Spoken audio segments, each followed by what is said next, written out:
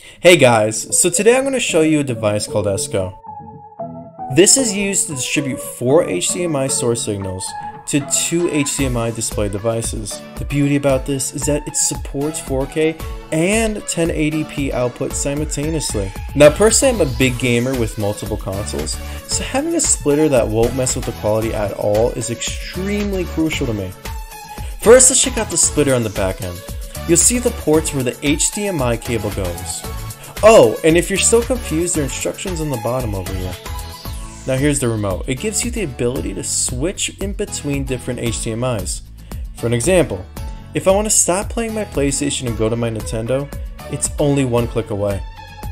So you can see it brings some extra accessories as well. Alright guys, so I'm in my room right now with my beautiful Ezcoo device and my beautiful 4K TV, and I just wanted to show you how truly awesome this device is. So let's go connect it and let's see how it is.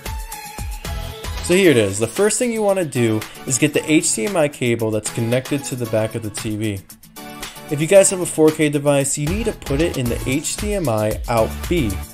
Unfortunately, my PS4 isn't 4K. So I'm going to put it in the HDMI out A. There you go. Next I'm going to plug my PlayStation 4 into the HDMI slot. Also remember, where it says HDR, that's where it connects to the outlet. Alright, we're going to click on HDMI 1 right over here, and let's check out the PS4. Oh, it works. Not only will I kill you, but I will torture you. I will find you, Jared69. I will find you. Hi. Oh, so anyway, the splitter works fantastic. And you know what? As you can tell, the quality looks great. And when I buy my Xbox One and I connect it to this baby, I'm going to have 2 devices that can play. And I'll be unstoppable.